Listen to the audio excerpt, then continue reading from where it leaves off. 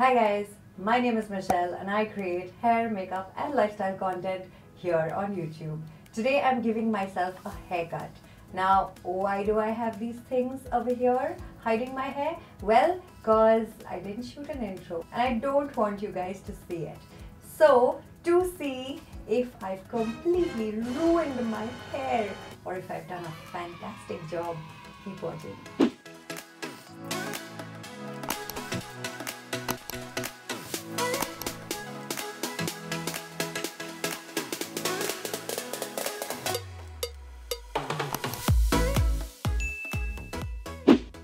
This is what my hair currently looks like. This is not clean or washed hair. But yeah, just to give you a sense of the length and what we're working with. So we're starting with dry hair because that's important, and I'm parting it on my natural part, which is just slightly off the center. Look at your hair and judge your hair before you start cutting. Please don't just go in without knowing what you're doing and what you want to do. I generally take some of the curl clumps that I really like from the front sections of my hair and separate them from the rest of my hair for now. I am not going to cut these sections in layers because I don't like the look of front layers. And I move my hair to the back so that it doesn't interfere with the hair that I've selected. And for now I'm just going to tie it up in a scrunchie, looping just once. I'm just going to take those sections and with a spray bottle I'm just going to get the hair wet.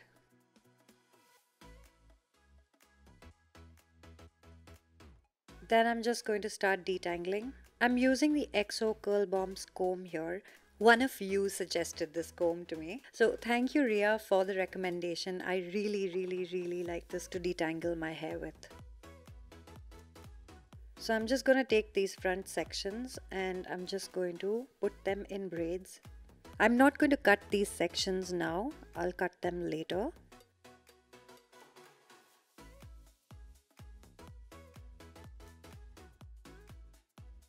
So I'm just going to take these braids, I'm going to put them behind my head and tie them up so that they don't get in the way.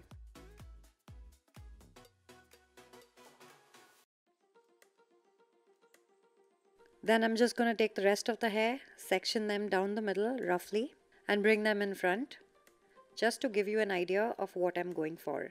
With my layers, what I like to do is, I like them to point upwards.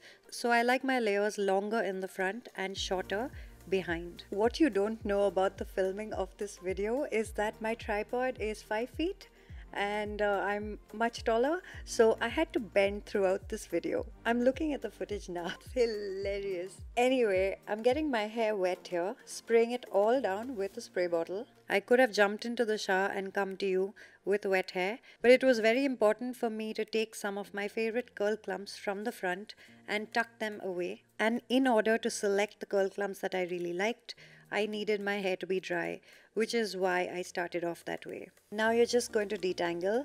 If you feel like you want to jump into the shower and use some conditioner and that's going to help you detangle, that's fine, as long as you wash the conditioner off, because when you're detangling your hair you definitely want some slip. It makes things easier, but when you're cutting your hair you don't want your scissors to slip through the hair, so I would say wash it off. So now what I've done is I've taken my hair, I've gone upside down because that's important for this haircut since it's called a unicorn cut. I'm going to take all of the hair and make sure that it's nicely detangled, and I'm going to bring everything to the front of my head just like a unicorn horn. Now I'm taking a smaller comb because I want the hair completely slicked down and smooth. Then I'm just taking a rubber band and I'm just putting all of my hair through the rubber band. Loop it as many times as long as it's nice and tight. You don't want this being loose. Make sure that the hair that is braided in front is completely out of the way. Now take your little unicorn horn thingy and flatten it out a bit. And then just use another rubber band and put it through the hair and tie your hair up. Now when you started with your haircut, it would have been a good idea for you to judge how much you wanted to get rid of. That way it makes it easier for you to cut. You'll need to use a hair cutting scissors because you don't want to cause any damage. So cut on top of the rubber band and then just comb through with a nice fine tooth comb.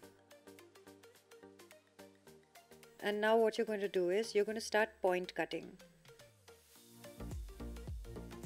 Now by point cutting, I mean you have to cut into the hair. So slice into the hair, and that way you'll just remove some of the weight from the ends, and the ends will look a little nice and feathered, giving you a much better, more polished finish.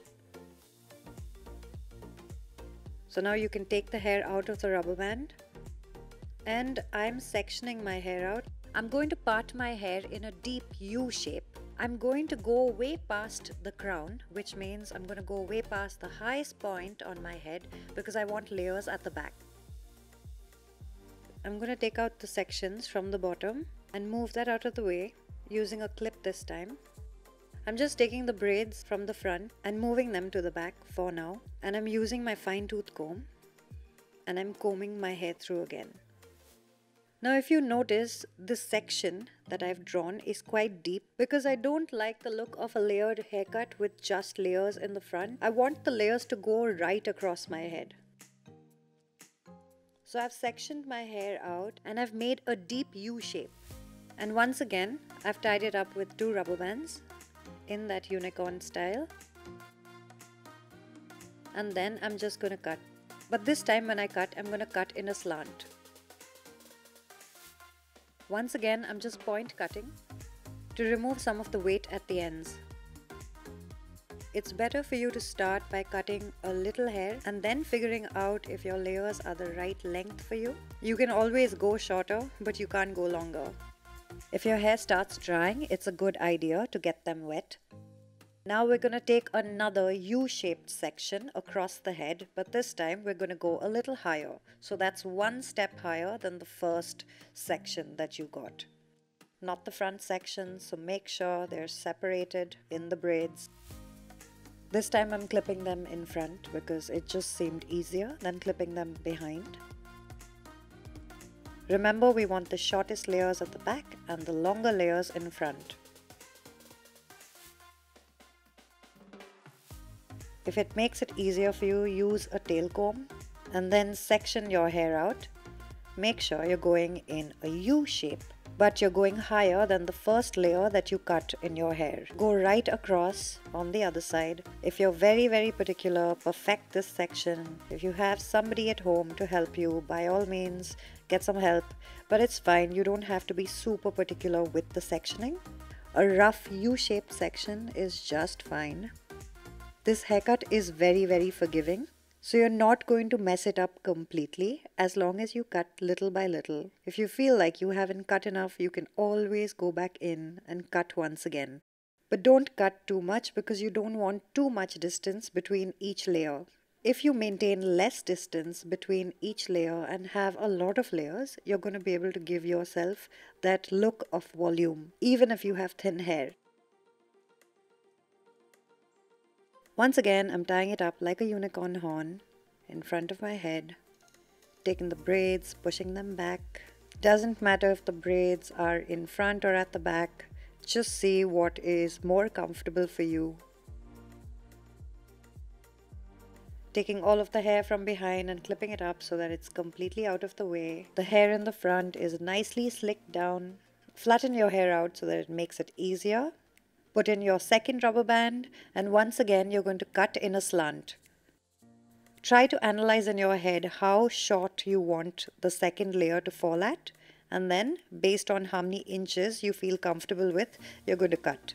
I would say a difference of, let's say, 1.5 inches per layer makes the hair look really nice and full. So that is what I was going for. So you'll cut below the rubber band each time you're doing a layer.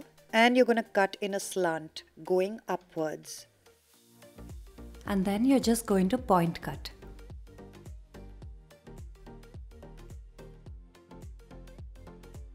Now I know I keep calling this a double unicorn, but actually I'm going in with another layer which makes this haircut a triple unicorn.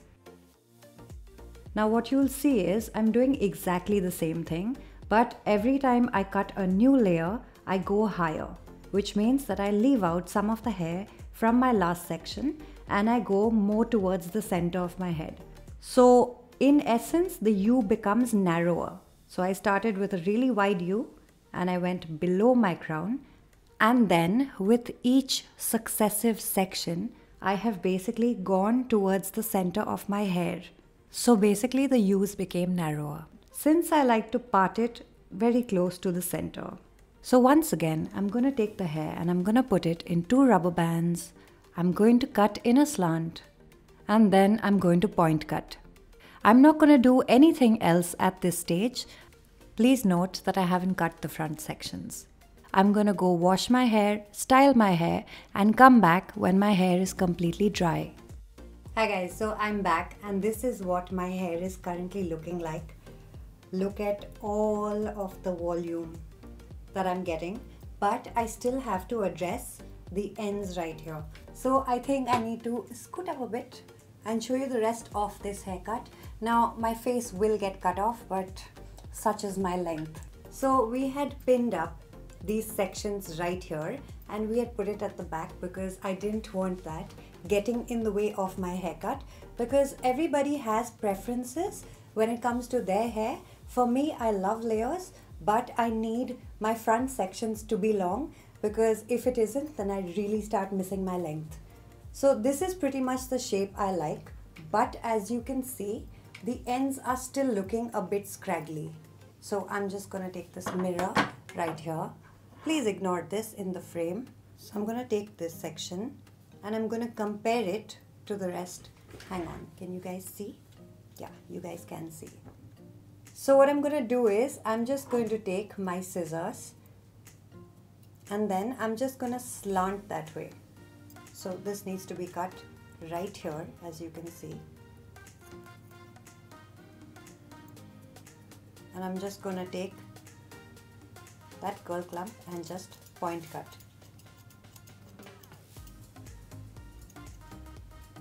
So this is step 2 of the haircut. I'm going to look around my hair and find other sections to point cut so that I have the perfect shape when I'm done.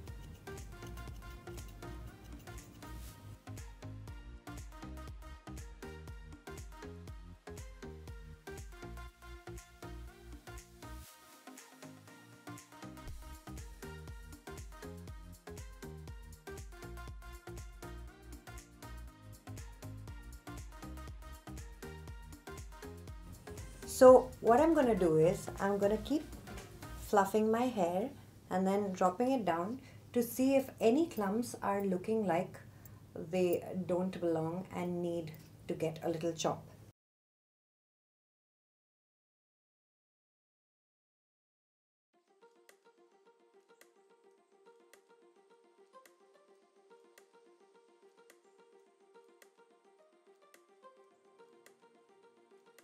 Okay, so let's look at some of the sections of my hair that are a problem for me right now. Firstly, I had bangs or fringe, whatever you want to call it. So quite a bit of my hair in front is this length, and obviously this is taking away from the volume that I can get, right? Another thing that is eating up at my volume would be the sections right here. So the hair right here is pretty scanty and not the same as my length. So these are some things that really take away from my volume, but I guess I'll have to wait for it to grow out. But yeah, look at all of these layers.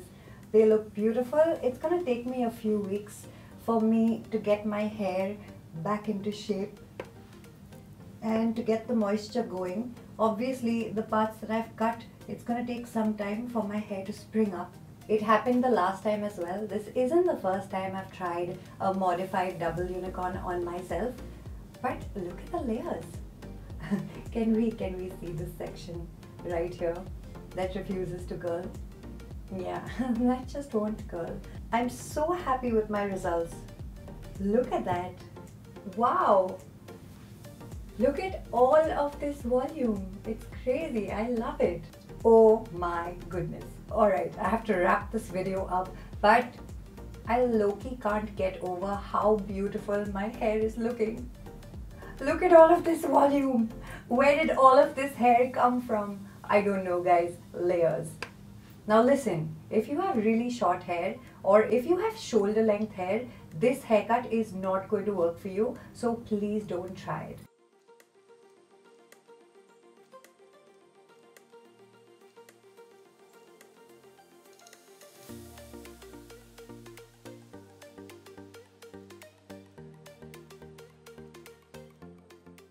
Another thing that I have to say is you have to have hair cutting scissors, okay? You can't use normal scissors and cut your hair because you'll just cause more damage. So please don't do that. If you're gonna cut your hair, get this. It's not very expensive. I'll link it down below. I got it on Amazon. But yeah, that was the video. Look at my hair. Oh my hair. I'm so happy. Alright, that was it. That was the video. If you enjoyed this video, give me a thumbs up, leave me a comment. If you want to see more from me, follow me on Instagram because I post a lot there that you won't see here. I'm Curly Girl Michelle there. Thanks so much for watching, guys. As always, I'll see you in the next one. Bye.